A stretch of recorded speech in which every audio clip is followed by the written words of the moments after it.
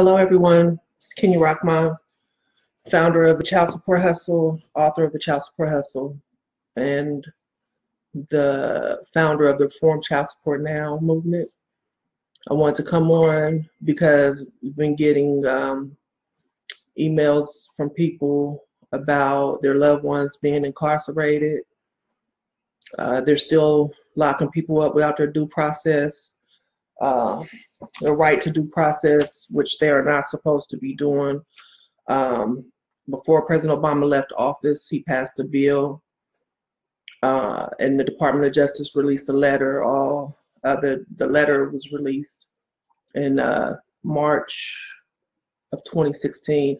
I'm not for sure the date, but I'm going to post links here so that you guys can go and look up what I'm saying. They're supposed to give you your right to counsel if you are going to be incarcerated for a debt. They call it contempt of court, we know, but if you're going to jail for that contempt of court, you have a right to an attorney. You are supposed to have a hearing to determine if you can afford to pay the child support debt. If you cannot afford to pay, you are not willfully failing to pay child support. Therefore, you have not broken the law, and therefore, you are not supposed to be incarcerated. I encourage people to file complaints with the Federal Office of Child Support Enforcement. I also encourage people to contact their local media and make an issue about when their loved ones are locked up over child support without their due process rights and without a hearing to determine if they can afford to pay. Contact the Attorney General, contact the local media, and start making phone calls and sending letters, because they're being held, your people are being held illegally. And as far as your license, John, they're supposed to notify you if they're going, before they suspend your license. And if you can't afford to pay the child support, they are not supposed to suspend your license. The reason why I'm doing this is because I have received paperwork from a gentleman, a father, who has a child support case in Franklin County, Ohio. That's where my case was. And they had suspended his license, and he went to prison, which is going to be my second topic. So he's in prison now. So he told them that he was in prison, and they not only reinstated his license, they zeroed his child support payments while he is incarcerated. Here's the letter, the entry from Ohio, and here's the letter from Florida showing that they reinstated his driver's license while he's incarcerated. And I know people are going to say, well, why does he need a license while he's incarcerated? It's about when he gets out. If he has to pay to get his license reinstated that weren't supposed to be suspended in the first place, then that's a whole other debt that he's going to have to pay, not taking into account the child support arrears, which brings me to my second topic. Before President Obama left office, he passed a bill, and it went in effect January 19, 2017, that says if a parent is going to be incarcerated for 180 days or more, the state must send notice to both parents to let them know they have a right to request a modification to decrease, if not zero, the child support payments. And that's what this gentleman did.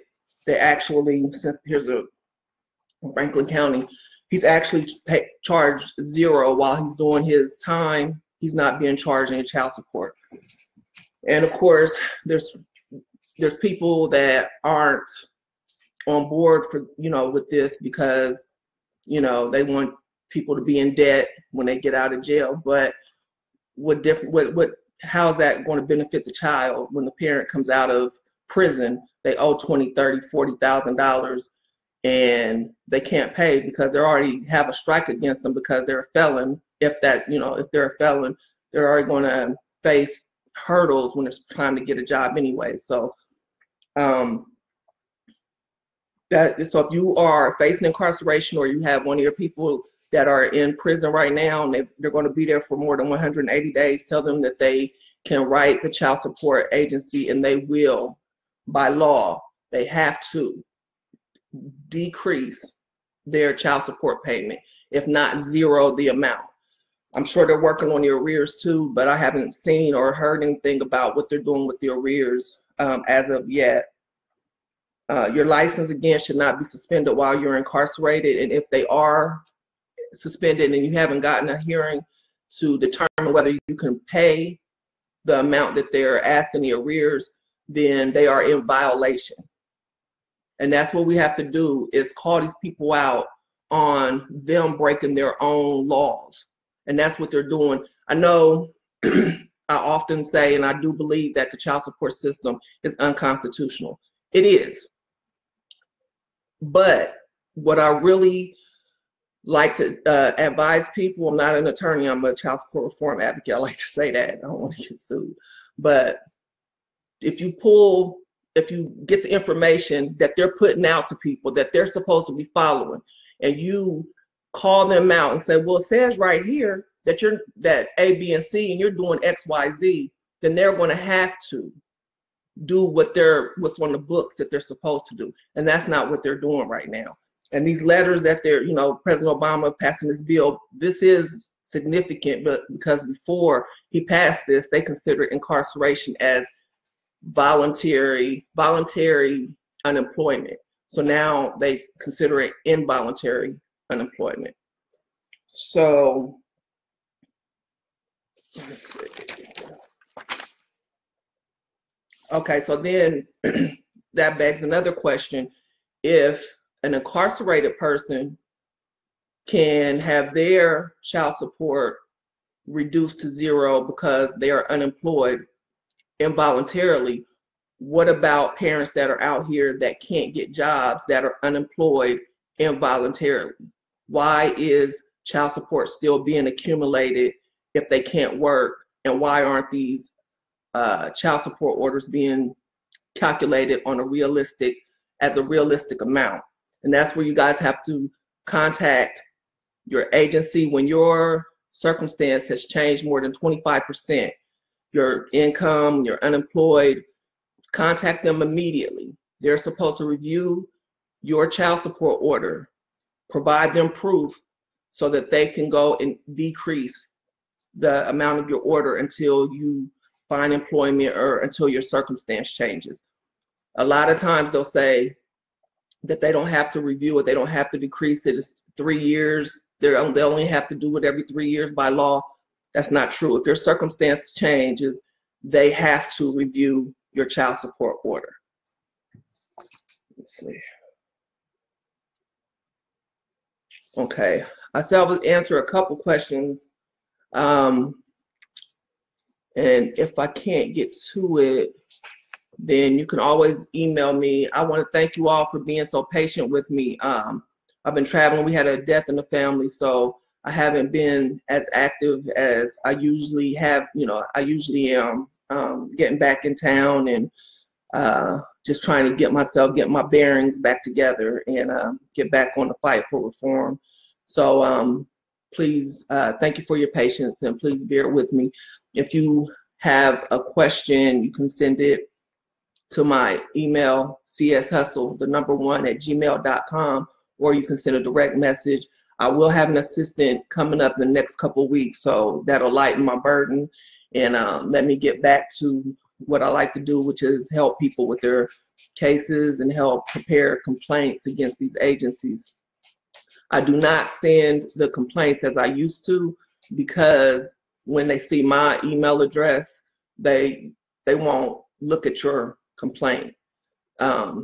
So if I do prepare it, I'll give it back to the person and let you email it directly, because they won't.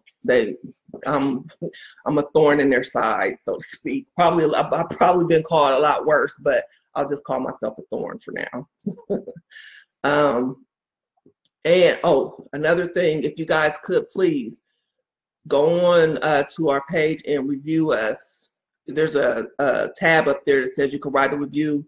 If you could do that, give us 5 stars if we deserve it. If not, give us what we deserve. We have people coming on here giving us 1 star. They don't even know what we do here. They say we enable deadbeats or whatever. You know, I don't even use that word. I think it's derogatory. But if you could, so we can kind of balance out their negativity with what we really do here, which is try to help parents, advocate for parents, and fight for child support reform. We know that system is unconstitutional, but we have to do it the right way so that we can change these laws. So let me see, I don't want to forget anything. I think that's it. So I thank you all so much. We reached 40,000 supporters. Coco, what's that? Coco? I'm sorry, my dog is vicious. She's not that vicious. Hold on 1 second, guys.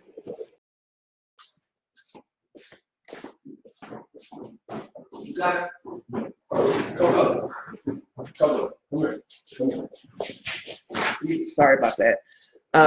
We reached 40,000 supporters this week, so I want to thank you all very much. Please share our page, share our website with your friends and family.